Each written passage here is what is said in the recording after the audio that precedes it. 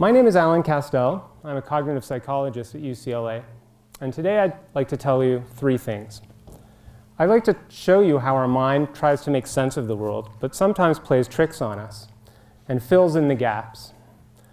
I'd also like to discuss how we become selective and need to become selective. And then, despite experiencing more memory challenges as we get older, perhaps paradoxically, we become more selective and better at focusing on what's important. I'd like to show you some interesting demonstrations that illustrate how our mind sometimes plays tricks on us. What I'd like you to do is just to read each phrase in each triangle. Just read it out loud. Go ahead.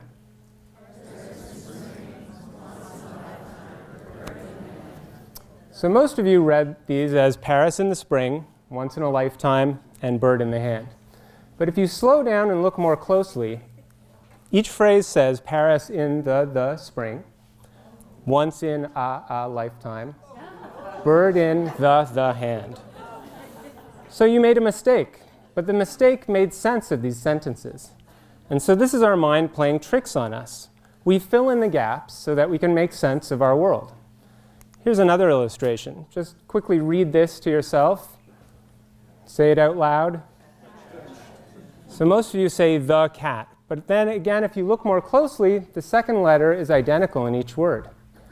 But again, our mind interprets these letters to make sense of what we think they should say. And the same thing happens with memory. Just because we've seen something many times doesn't necessarily mean we'll remember it. So how many of you know the Apple logo? Pretty much everyone in this room. You probably have it right in front of you on your phone. Now I want you to think about the Apple logo, and don't look at your phone. Which way is the bite? Is it pointing to the left, or is it pointing to the right? How about the stem or the leaf? Is it pointing to the left or pointing to the right? So when I tried to do this, I then drew the Apple logo from memory, and I'll show you what I came up with. You can laugh at my mistake, and there's plenty of them here, but this is what I thought the Apple logo kind of looked like. And then I thought, well, maybe my memory's not so good, so I'll ask my daughter, my 7-year-old daughter. She has a very good memory. I asked her, do you know the Apple logo? She says, of course I do. And so this is what she drew. Okay? Now I had the bite on the left, she had the bite on the right. So we had a little contest who was right. We both had teeth marks, so we have this genetic family history of putting teeth marks in the Apple logo. Now I'll give you a multiple choice test. So this should make it easier, right? No. So how many of you can identify the apple in this lineup? So I hear several different letters from the alphabet. When we asked people, UCLA undergraduates, fewer than 50% of people could correctly identify the correct Apple logo. So simply because we've seen something many times doesn't necessarily mean we remember it. But perhaps there's good reason we don't want to burden our memory with this information. We don't need to remember what the Apple logo looks like. How about things that could potentially save our lives? So how many of you know where the nearest fire extinguisher is? Perhaps at your workplace or at your home. Maybe you've seen it. It's bright red. I was taking a safety training course in my office building at UCLA. We were in the basement, and we were asked the same question. And my colleague and I were kind of puzzled. We knew we'd seen it many times, but we couldn't quite remember exactly where it was. And so this is a picture of my colleague. He went back to his office and decided to look for the fire extinguisher. And this is what he saw when he went back to his office. How many of you see the fire extinguisher? This is where it actually was. He'd had this office for over 25 years and just stopped noticing it. So this is the difference between seeing something and noticing it. And sometimes the more experience we have, the worse we are at remembering things like this. And so we followed up on this. We actually went to other people's offices just to see maybe we were just strange and asked them if they knew where the nearest fire extinguisher was. And most people were kind of hesitant or puzzled. And then instead of telling them where it was, we asked them to go and find it. And so they had to get up out of their chair, walk down the hall, and point it out. And oftentimes they'd miss the one that was right next to their office. And so this failure to find something, this failed retrieval, then informs memory. It reminds us of what we don't know. And then we followed up with these same individuals 3 months later. We went back to their office and asked them where the nearest fire extinguisher was. Everybody knew, because they failed the first time and they learned.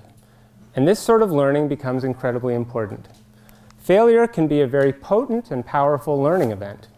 We often remember our failures, yet we sometimes seek to avoid failure.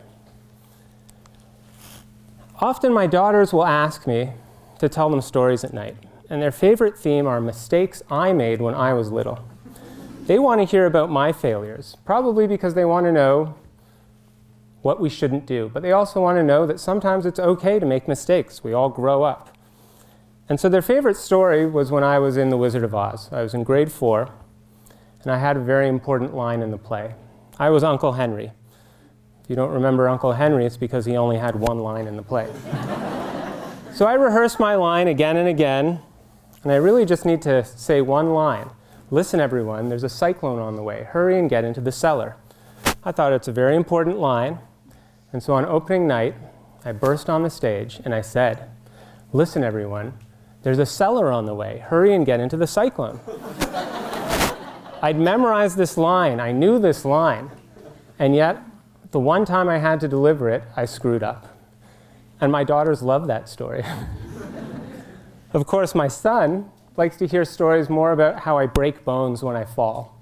So he's interested in other kinds of mistakes. But it shows that children want to learn from mistakes, and they want to know that it's okay to make mistakes. And oftentimes we experience anxiety when we're going to give a presentation, when we're going to give a test. And this anxiety can influence how we perform. We will often perform to expectations. So when I talk about memory and aging, and I talk to people who are over 50, 60, 70, and tell them we're going to give you a memory test, that results in a certain amount of anxiety. And that anxiety can lead to stereotype threat. We perform as we think we should perform.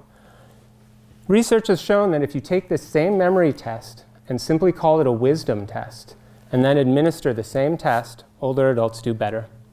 So just labeling the test in a different manner can empower people to do better. And that's why I think psychology is incredibly important. Now, how many of you, on the topic of memory and aging, have had trouble remembering names? Anyone? You know someone's name, or you're trying to introduce them, and then that name just slips from memory. Or you just heard that name and you can't recall it. And there's good reasons why we actually don't remember names. Maybe 100 years ago, Mr. Barber was actually a barber. But today, names are somewhat arbitrary. And so I'm going to give you some tricks to remember my name. My name is Alan Castel, and it rhymes with pastel.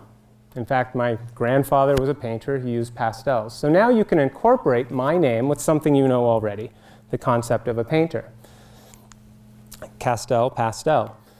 Or I can tell you, it looks a lot like castle, but you just switch the E and the L. So it's a castle illusion.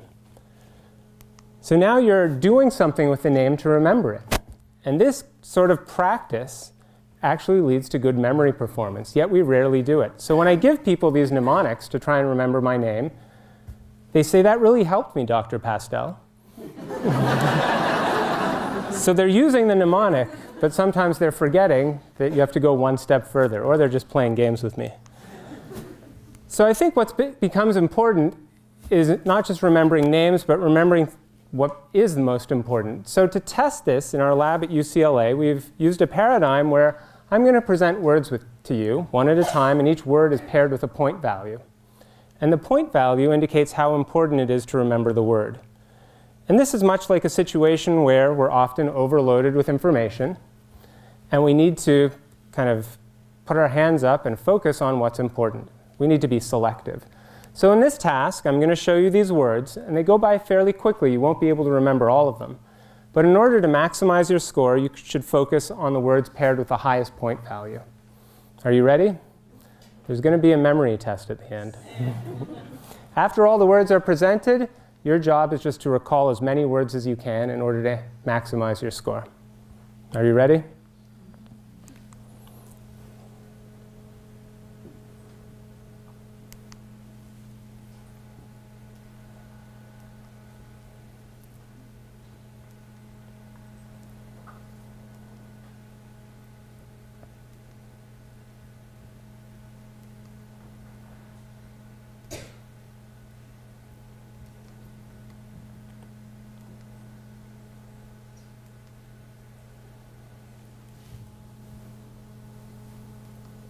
Okay, just recall as many words as you can remember.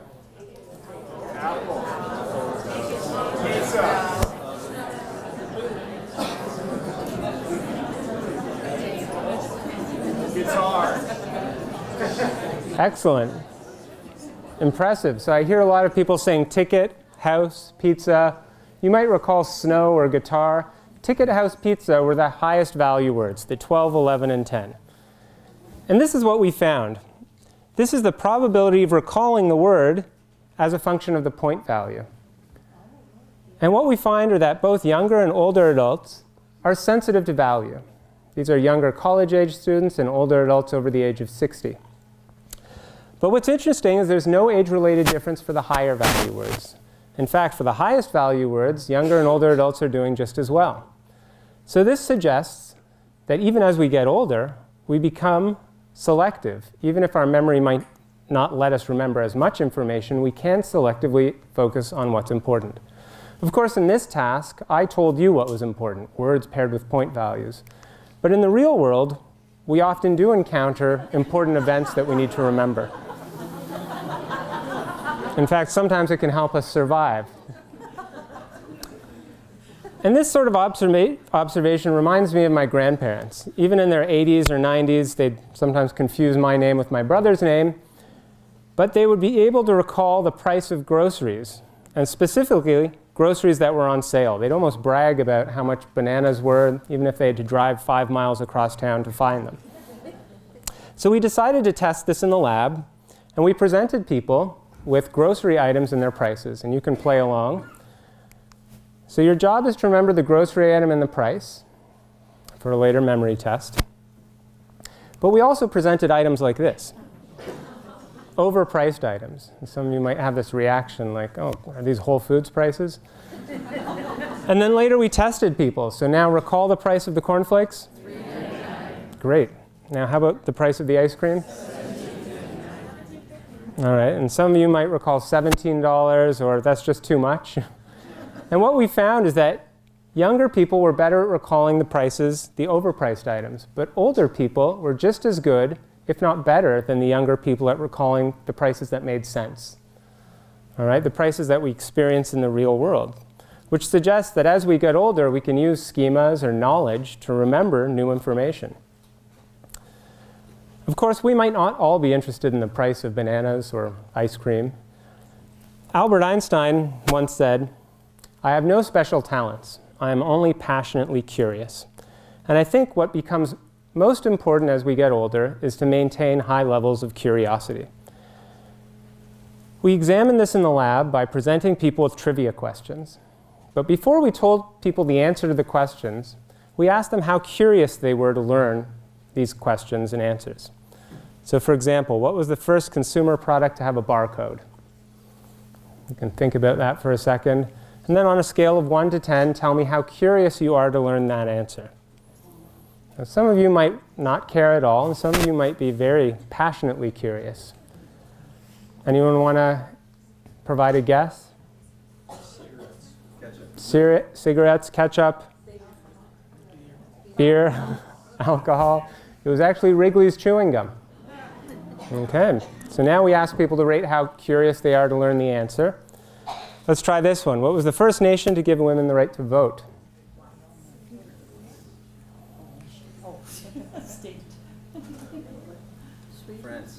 France, Sweden. Now I ask you, how curious are you to learn the answer on a scale of 1 to 10? You're like, tell me the answer. All right, it was actually New Zealand. Okay, we asked people to rate how curious they are now to learn that. And then what we did is we surprised people. A week later, we called these younger and older adults who saw over 100 trivia questions, and we asked them the same questions. And what we found is that it was only the older adults who remembered the questions that they found most interesting, that they were most curious about, which suggests that as we get older, we might be more judicious about what we try and remember. We don't try and remember everything, but we selectively focus on what's important. And so I think aging leads more to a change in focus instead of simply declines in memory. And this change in focus can happen at different levels. I've talked a little bit about the memory aspects, but also in terms of emotion. As we get older, we focus on different emotions. And work at Stanford University has looked at this positivity bias. When you're presented with these faces, which one do you look at first? Which one do you spend the longest time looking at? What they've shown is that while younger people will look at the faces on the right, older people will spend more time looking at the happy face. And this can influence memory in terms of what we recall. It can also influence mood. And it may be related to a surprising finding that healthy older adults actually are happier than college-age students, contrary to many people's expectations and stereotypes. So this focus on positivity may actually be adaptive and make us happier as we get older. So at the beginning of the talk, I mentioned how we're often overwhelmed with information. And I think the key to this is being able to provide a good summary. The other day, my daughter was watching a movie. And I missed the first 10 minutes of the movie. And so I asked her, what did I miss? And my daughter has a very good memory. And she gives me a report about exactly what I missed. The plot, the character, the music, where the movie's set. It takes her about 5 minutes. Okay? Compare this to my wife. I'll miss the first 10 or 15 minutes of the movie, and I ask her, what did I miss? And do you know what her response is? No, nothing. Or she'll give me a very quick summary, because she has this awareness of what I need to know and what I'll learn by watching the rest of the movie. She doesn't need to rely on her memory for what she's seen. She needs to be aware of what I need to know. And I think this is something that might actually get better with age. Being able to communicate important information, and sometimes forgetting the rest or letting people learn about what they need to know. And so I think when we're presented with a lot of information, we don't necessarily need to ignore things. We need to distill it. We need to take what's important and communicate that to the people who are interested. So if someone asks you, how was your day? You don't tell them everything you did the entire day. You communicate what becomes important. If someone asked you, how was that TED talk? I missed it. You wouldn't give them the 18 or 20-minute version. You'd try and give them 1 or 2 minute summary. And I think this is something that becomes better with age, that we're better at summarizing and communicating more effectively. So to summarize, as we get older, we might make more memory mistakes. But this can also lead to some form of adaptive selectivity. We know what we know, and we know what we don't need to know. And we can learn that forgetting is not necessarily a bad thing. Sometimes it's good to forget information and focus on what is most important. And I think with life experience, we do this more often. And this is what can allow us to get better with age. Thank you very much.